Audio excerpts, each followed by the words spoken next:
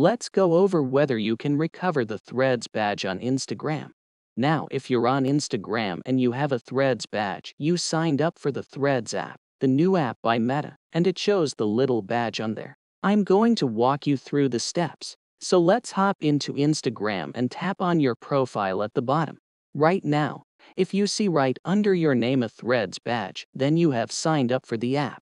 If you don't, just go and download and install Threads and it'll show up right here. So I can tap on it and it says, this is a temporary badge that basically says that you're on Threads and will allow anybody on your Instagram profile to go over to Threads. Now, keep in mind, there is the hide badge button at the very bottom.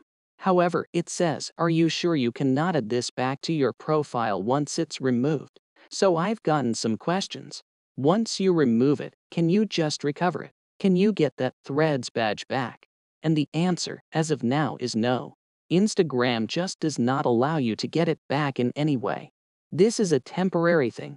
Basically, Instagram doesn't say how long it'll be on there, but Meta, the parent company of Instagram, wants all these users from Instagram to go over to Threads. So this is one of their kind of advertising or marketing promotions to get people over. Keep in mind, if you do want it permanently removed, you can hit this remove badge. But if you're not necessarily sure, I recommend hitting cancel and just leaving it there for a bit because you cannot get it back. Hope this helps. You have any questions on that? Leave them in the comments down below, and I'll catch you on the next one.